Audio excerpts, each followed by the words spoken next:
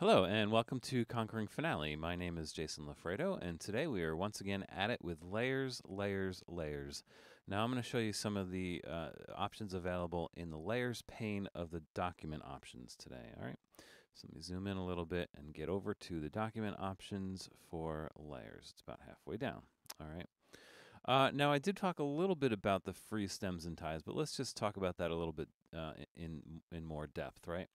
So we know that the freeze stems and ties option is what's allowing the Finale to put layer 1 upwards and layer 2 downwards in terms of stems and beams in this first measure, right?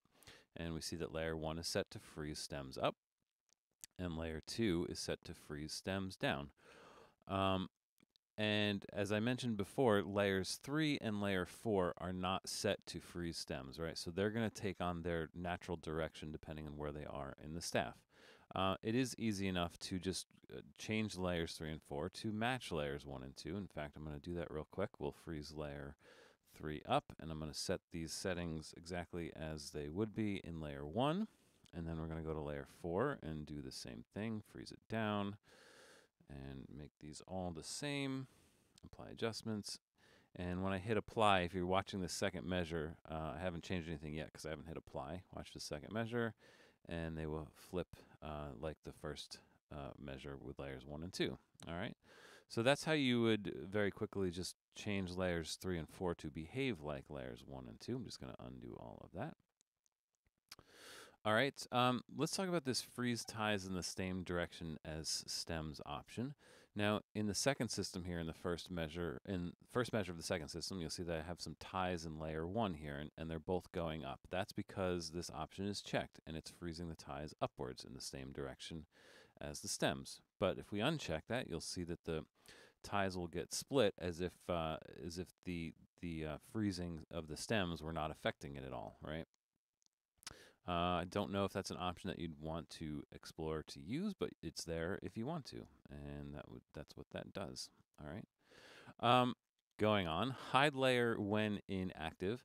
I did talk about this a little bit in video 12-3 when I talked about hiding layers, but again, just so you know what this is, I'm going to switch over to layer 2 and choose hide layer, and you'll see that layer 2 will go away because I'm not in layer 2. I'm currently active in layer 1. And if I switch over to layer 2, you'll see the layer 2 notes appear. Now there's a problem with this that I'm going to talk about momentarily when I look at another option here later on. So I'll get back to that. But for now, let me unhide that. All right. And floating rests. Now this is this value right here, -6 steps for layer 2, +6 steps for layer 1. This is the amount that the rests are being floated above the center line by steps. And you can see in the second measure of the second system here that the 8th rest is higher and the 8th rest for layer 2 is lower, right? It's exactly 6 steps higher for layer 1 and 6 steps lower for layer 2. And the curious thing about this is that this value is pretty much stagnant. It will not change. It will not. It's not dynamic. It will not adjust. In the third measure, you can see where even at the -6 location for layer 2, it's still a problem. It still runs into the layer 1 notes here, right? So they're not dynamic in that sense. And I think I showed you how to move rests, and you know, you will have to do this a bunch if you're dealing with a lot of layers, particularly in piano music. You will have to do some moving of rests and everything. The one time when it will not actually float the rest is in cases like this, where you can see that I've got in layer 1 where the 8th rest in between the beams is actually gets put on the center line, and it's not actually you know, necessarily on the center line. What's happening is that these rests are floating independently of the floating status of the layer. So if I were actually transpose this a little bit down, you'll see that those 8th rests will keep going down to stay out of the way of the beams in that case. And if I were to go up, they would move up a little bit back to their floating position, right? So that is a unique property of beams, actually, and has nothing to do with the floating rests in the document options for layers, okay? Now, obviously, we can change this value. If you think that 6 is too high or too low for layer 2, you can change it to 4, and you'll see that globally, those eighth rests will get moved, right? You can change it to 2, and it will move again. Now, I probably would avoid odd numbers, and I'll show you why. If I choose 3 right there, it does put the rest in sort of a weird spot on the staff, and it's not exactly the prettiest looking thing. So if you're going to change the floating rest, I would recommend an even number, 2, 4, 6, or 8 or something, all right? Now, an interesting application of this is that if you were to set up layers 3 and 4 to freeze up and down, you could actually use a different floating rest status. So if you wanted layers 1 and 2 to have 6 and -6, you could have layers 3 and 4 set to 4 and -4. That would give you a couple options of where the global position is of those rests. And if you're writing some piano music, then you could take advantage of that and, in certain measures, write in measures 3 and 4, in layers 3 and 4, and other measures write in layers 1 and 2. Just an option. It might be a creative way to use take advantage of the floating rests in different layers, all right? And going on from there, we have this option, apply adjustments only if notes are in other layers. Now, the adjustments that's being referenced here is all of the adjustments above, so the free stems and the floating rests and everything, right? So with that check, that's allowing Finale to make the adjustments to freeze the stems up in layer 1 in this case. If I were to uncheck that, what you'll notice is that, well, actually, let's look closer at the wording. Only if notes are in other layers. So if we uncheck that, that means it will freeze. It will make the adjustments whether or not there are notes in other layers or not. And in this fourth measure here, you'll see that there are no layer 2 notes. But if I hit apply, now they go up following the adjustments that I've made, regardless of the fact that there's no notes in layer 2, all right? So with this unchecked, this is a method that you could use to force Finale to place stems in one direction or another. And this could be handy in percussion, perhaps, if you want to force the stems always to go up. Maybe set layer 3 to freeze stems and ties up, and then have this unchecked, and no matter what else is going on in the measure, those stems will always go up. All right, so that's another interesting application for that. Ignore layers containing only hidden notes. Now, you'll see that, oops, let me just hit apply to go back to normal. There we go.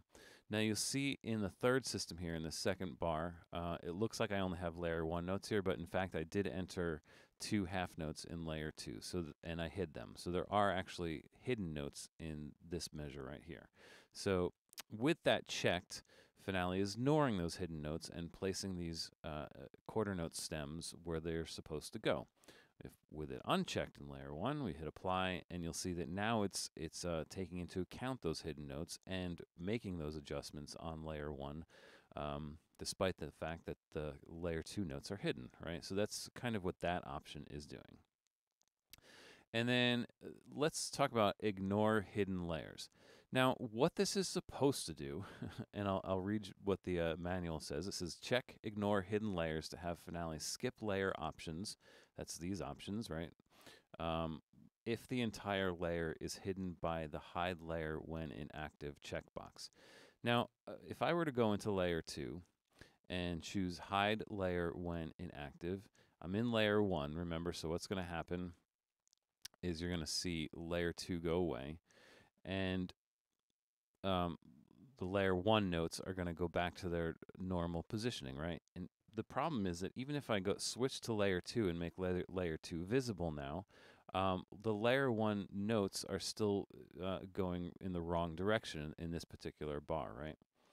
Now I believe that this behavior should only exist if you have this option checked, ignore hidden layers, in layer 1. Because effectively what you would want to do is ignore, you'd want to ignore layer 2's hidden properties to allow these notes to conflict in that way. So with this unchecked showing layer 2, these notes should go up. I'm trying to wrap my head around why this doesn't work, and I'm coming up short. But I do think that it is it is an error in the programming or something.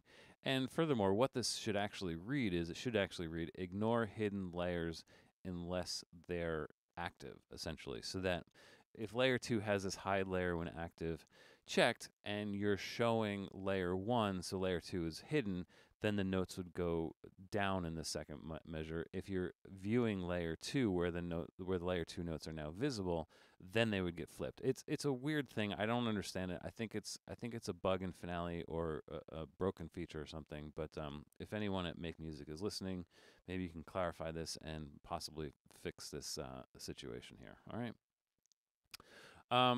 Playback, we talked a little bit about in video 12-3. So obviously, if you uncheck that, it will not play back layer 1, or you can choose any layer to basically mute by unchecking that.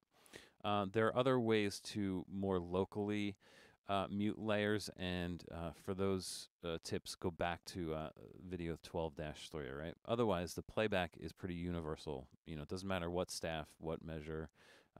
If you mute layer 4, it's going to be muted across the entire file if you do it from the layers pane of the document options, all right?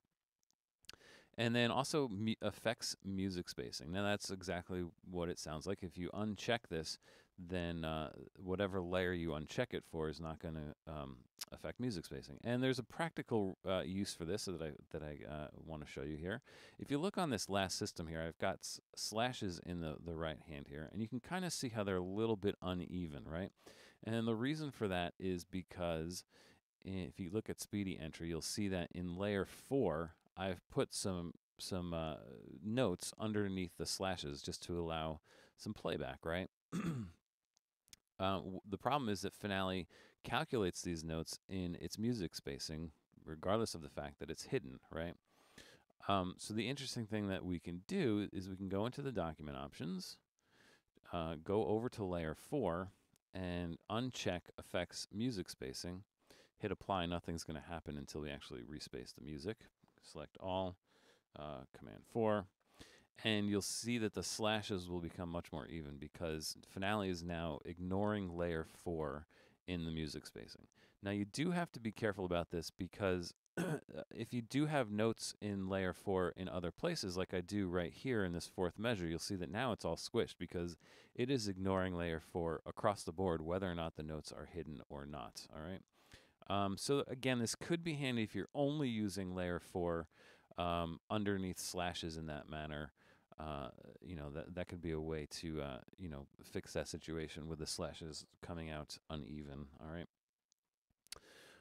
So that affects music spacing, and there's one final option there I want to show you, and that is consolidate rests across layers. Now you'll see that this option is a little bit outside of the darker gray box.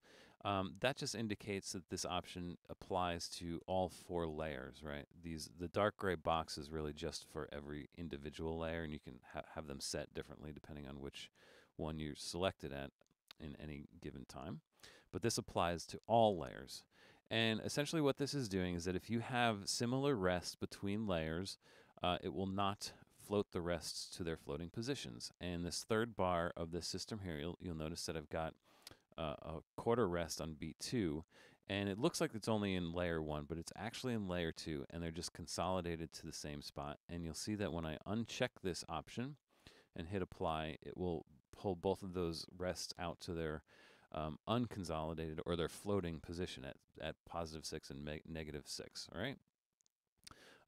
So if you don't want to see those consolidated, you could uncheck that, and that will do that globally throughout the entire file. Now, obviously, with that checked, it will only do that with rests that are similar. So in the next bar, you see that I have a quarter rest and an eighth rest. Obviously, it's not going to consolidate those because they're not the same rest, right? So it will allow both of those rests to float.